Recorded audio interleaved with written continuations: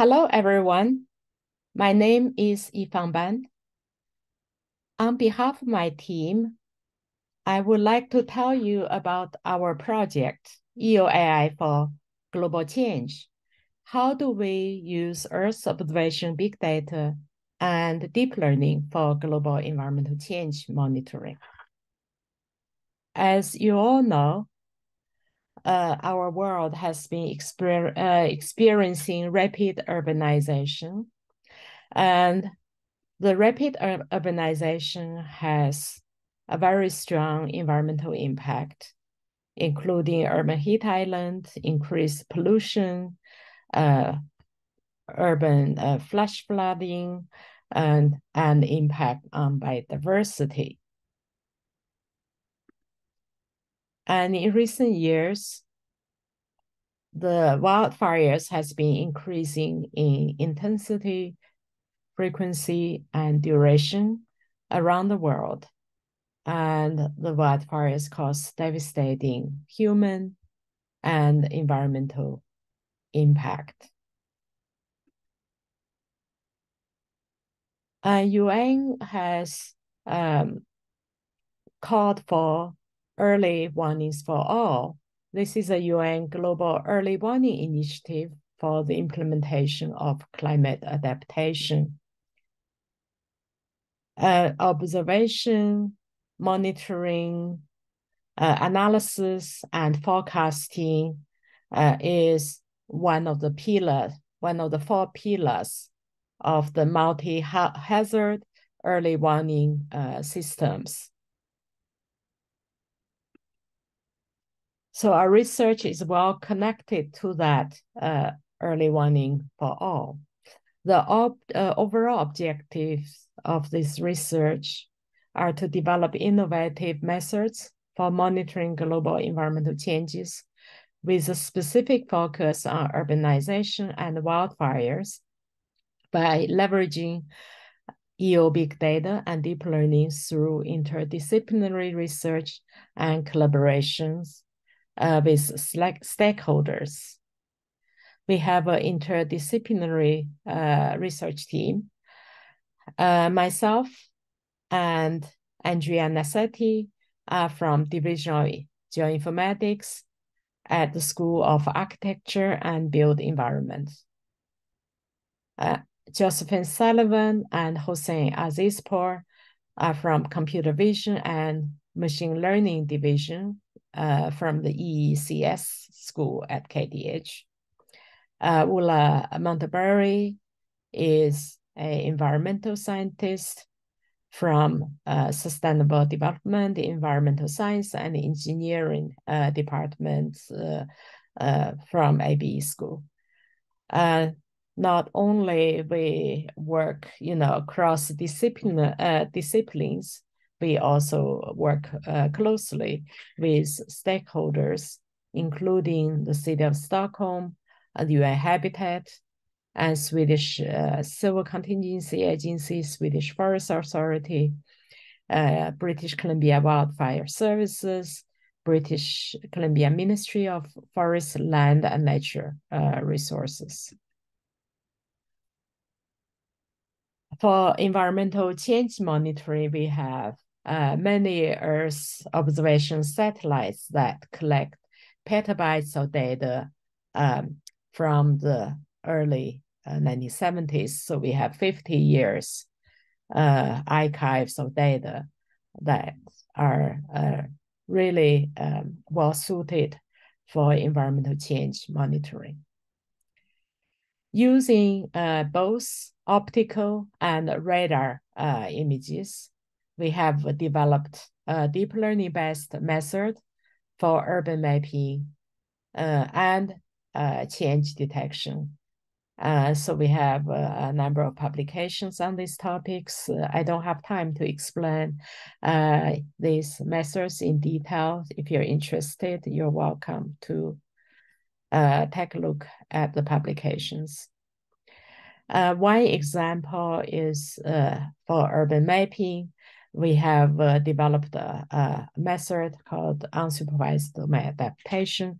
So we use Microsoft building footprints in North America as labels. Then we adapted using unlabeled data from Asia, Africa, Europe, because urban has different morphology and different conditions in different parts of the world.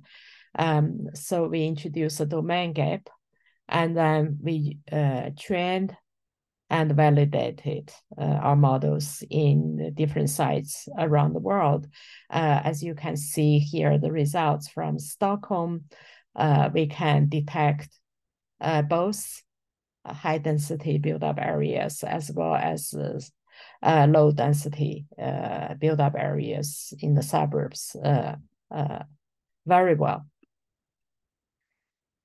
And this is an example of change detection we have performed using SpaceNet 7 datasets, the continuous change detection datasets. We trained our models on the Sentinel-1, Sentinel-2 open free data. We also use a number of sites around the world, and our method perform better than other approaches. Using satellite images, we can also look at temporal trends and spatial patterns of urban heat island. Here is an example of Athens from 1990 and 2020. You can see increased urbanization, or has had more impact, more urban heat island in the city. We have also developed tools for SDG, urban SDG monitoring. We developed a city definition tool and also indicator 11.3.1 land use efficiency calculator that has been included in the EU4 SDG toolkit at the UN Habitat Geo site. And the toolkit has been mentioned in the UN Habitats report to the 2023 UN High-Level Political Forum. In the report, Rescuing SDG 11 for Resilient Urban Planet, I also contributed to this report. Using multi-sensor satellite image time series, we have developed a variety of methods for wildfire monitoring. So here you can see from very high resolution satellite images to low resolution images with high frequency.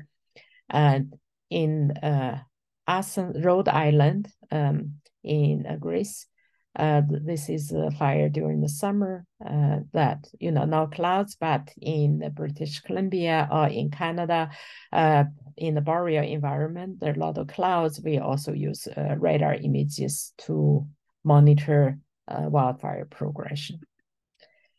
So using satellite images and deep learning, we have developed methods for active fire detection. And these results are more reliable than the NASA wildfire active fire product that has some overestimation.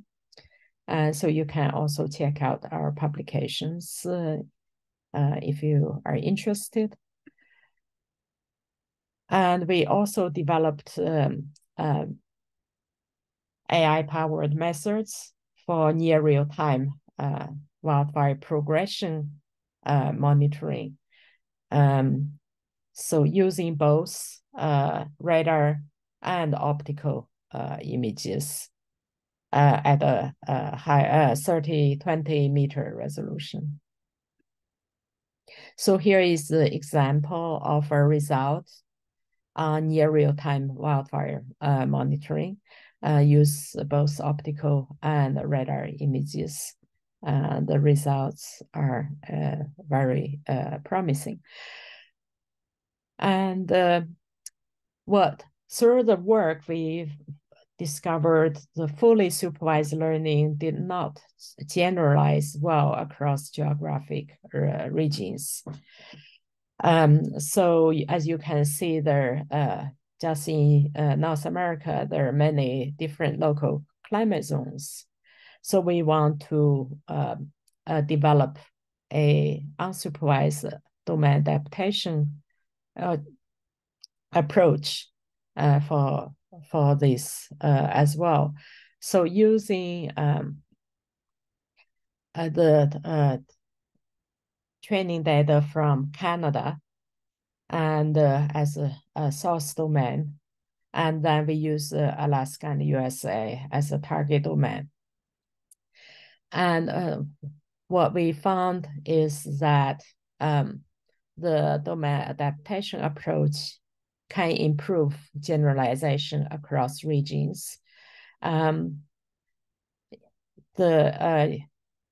results show that maybe Sentinel-2 adapted better than Sentinel-1. And the fusion has a slightly better result than Sentinel-2 alone. So this is a work in progress, and we'll be working more on this, continue the work.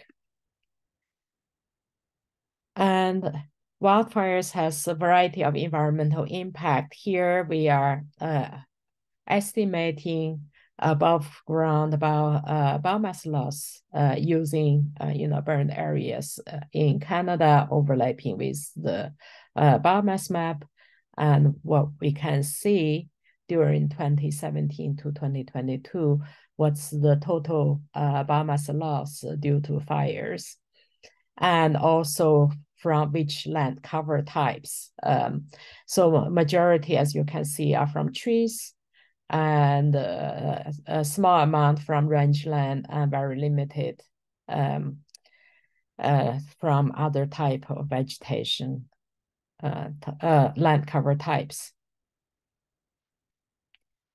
We can also use satellite images or satellite data to estimate CO and CO2 emissions caused by wildfires. As you can see here, more fires. In April, very limited emission in from fire in North America, but gradually it's increasing. This is this year. So by differencing them, we can see estimate the total emission because of fire. Thank you very much for listening.